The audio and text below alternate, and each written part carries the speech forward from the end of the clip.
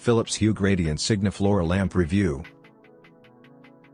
Philips Hue's multicolored gradient first appeared as a TV backlighting feature for the Hue Play HDMI sync box.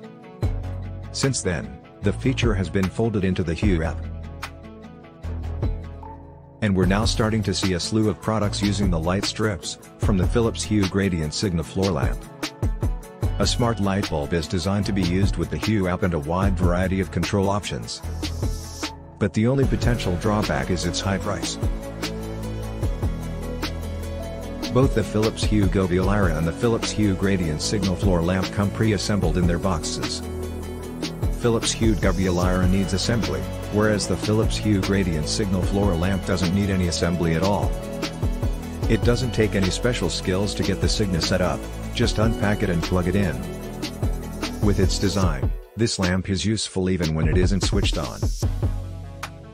Its power cord is oriented so that it faces away from the user, giving it an attractive appearance. You can use the Philips Hue Gradient Signe Floor Lamp with any Hue Bridge and Zigbee bulbs. If you want to go for the full experience, then get yourself a Hue Bridge and some Zigbee bulbs. Because my app couldn't recognize the light, to enter the code manually. On this lamp, the code is printed on the label near the outlet, not on the lamp. With the Philips Hue Gradient Light Strip Plus, you can add light to any space in the Hue mobile app.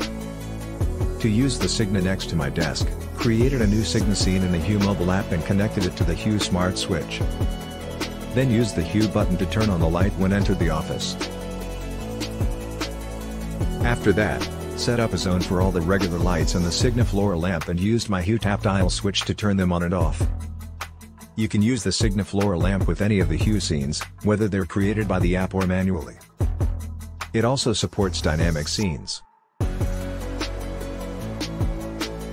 With 3 independently controlled lighting zones, the Signe Floor Lamp allows you to choose from various color schemes. It's easy to set up and use. To change the hue of a light bulb, press and release the button at the base of the light bulb. Then drag the button up and down the color wheel to adjust the hue of the light.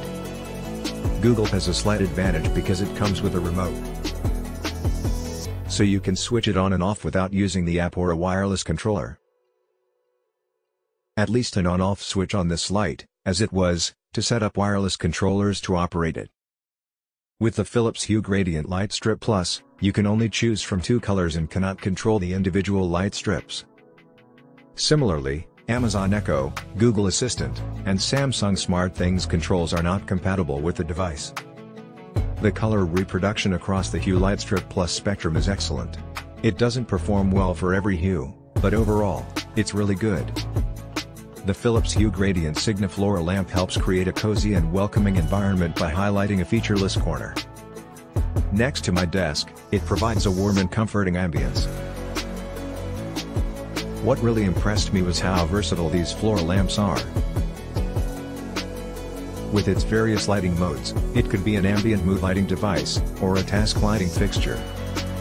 And when turned it into reading mode, it provided plenty of brightness for reading.